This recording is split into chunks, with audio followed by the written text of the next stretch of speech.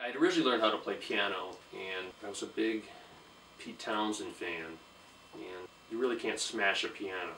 Well, you could, but it would be a lot of work. So there was always a guitar around the house. I figured, you know, I'm 19, I'm not going to be a professional athlete. NBA was also out of the question.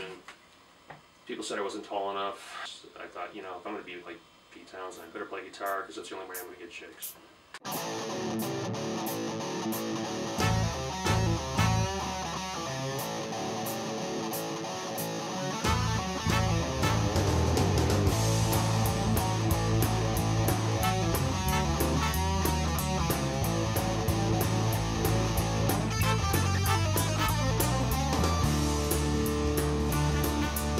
Job sucked.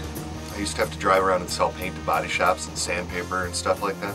And so I used to screw off all the time and go to music stores and hang out. And I saw this really cool plastic guitar one day that's in East Point, Michigan on the headstock.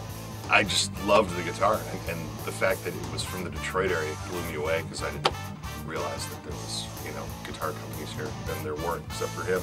I figured they were using sandpaper making the guitar somewhere.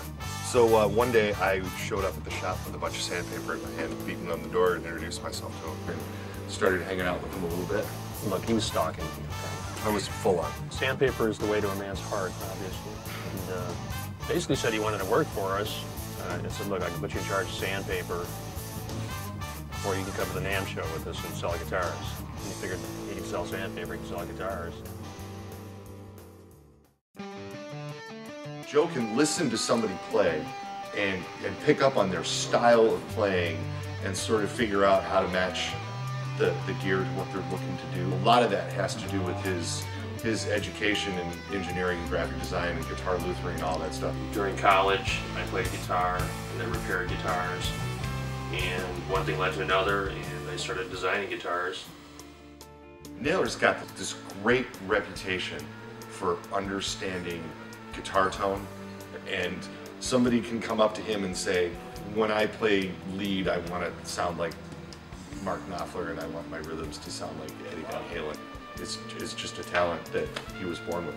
When I was a kid, I used to work on my toys, and I used to build model airplanes and explosives. And people across the industry have a lot of respect for Joe, and I do too most of the time.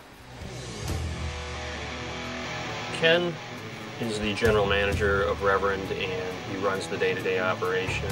He's also in charge of artist relations and sales. Basically, he keeps the train running. He's also a gigging guitar player too, so he's always out there promoting the Reverend name. When I started, originally all that I did was sales, and then over the course of the last 6 or 7 years, that's turned into all of the outside sales. I deal with all the dealers. When we set up artist endorsement deals, I handle all that stuff.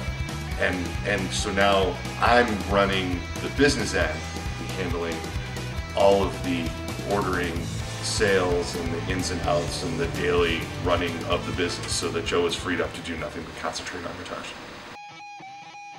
It's a combination of looks and function, really. If you look at a Reverend guitar, you can tell that it's influenced by the classics, which go back to the 50s and 60s designs.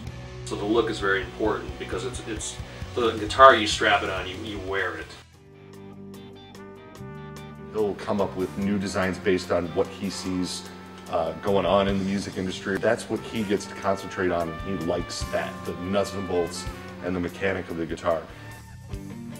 Besides the way it looks, of course it's a musician's tool, so everything has to work.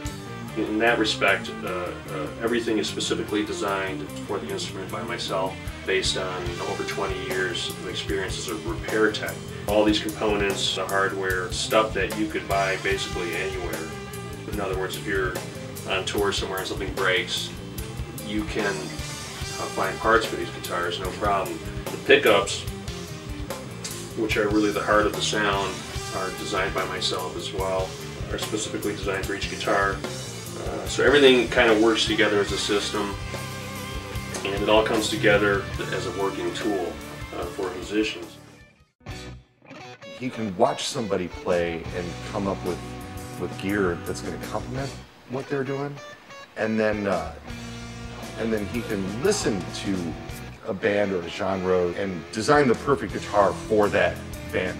So that's why he's got such a huge reputation in this industry. I mean, having a successful amp line named after him, and then everything we've achieved at Reverend in the last 15 years. Had a repair store, and we bought and sold vintage and used instruments, and that sort of morphed into Naylor amplifiers, all hand built, very expensive. And I did that for a couple of years, and I figured I'd have a better shot with guitars instead. That's what I was really formally trained in, guitars, not amplifiers. So I sold my interest in that company to my business partner, took that money and started Reverend Guitars. I was actively looking for a name for the company, and I was reading Blues Review magazine. They saw an article on Reverend Gary Davis. I saw the word Reverend and immediately knew that was it. I figured it's a memorable name, it has reference to the blues, and it refers to being held in reverence. Not really a religious thing as it was a reverence thing.